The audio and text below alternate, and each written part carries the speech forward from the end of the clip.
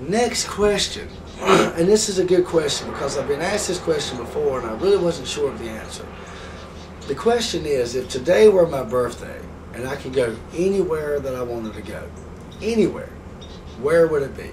And it's really funny you asked that question because I was looking on the internet last night, just at stuff, and what had popped up was this private island, and it's for sale. And it's the only thing, it's got a helicopter landing pad on it, a huge like mansion and like 2 other houses, and this is just a huge island off the Florida Keys.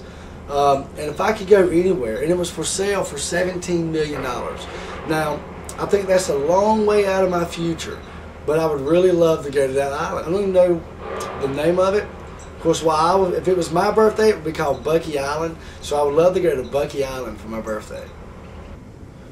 Next question is, now that I have my own album, does it make me feel good when I see other fans and people singing my songs? And the answer to that is, of course.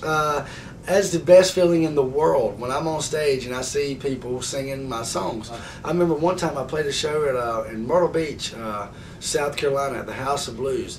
And the particular crowd we ended up having there, they sang every song off the album, every cover song I did. So it was amazing. So yes, when I see people singing my songs, that is like one of the biggest reasons why I think I do what I do. I love it. So thank you very much for singing along. And keep singing along.